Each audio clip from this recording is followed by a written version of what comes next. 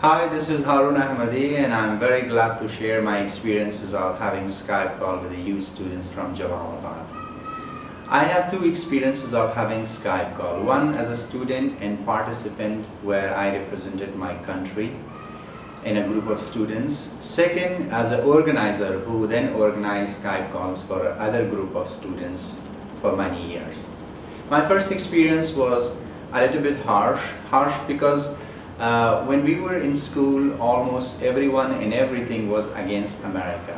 We were anti-American, we were given mentality that Americans are not good people, they're all evil people. But thanks to GCB program that provided the opportunity for the students via their computer labs in all schools in Jalalabad, they connected students of university, schools and colleges to those students of US. And then from that point of view, we have met a lot of wonderful people and we talked to them. So our first experience, though we had a kind of hatred, we did not want to talk, we did not want to listen. But listening to those friends and talking to them changed our perception, and it cleared all the misunderstanding that we have. So we were the victim of generalization, and then we made good friends. So for me, as a first experience, Skype calls were the bridges that connect Jalalabad with the US students and US people. And I'm very much thankful of being a part of that group where we were the very first guys in Jalalabad to have access to the social media, and then through that we made lots of friends and talk, and then still we are in contact with those friends via email or letter exchanges. So it was a revolution of changing mentalities toward positive from negative.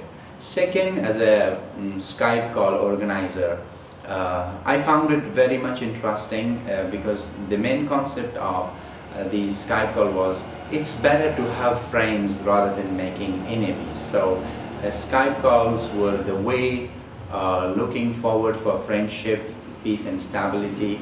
It was connecting people of the world with the Afghan students, where Afghan students had the opportunity to explore their ideas, to learn from the cultures of the other people, and to know what are the differences and similarities between us.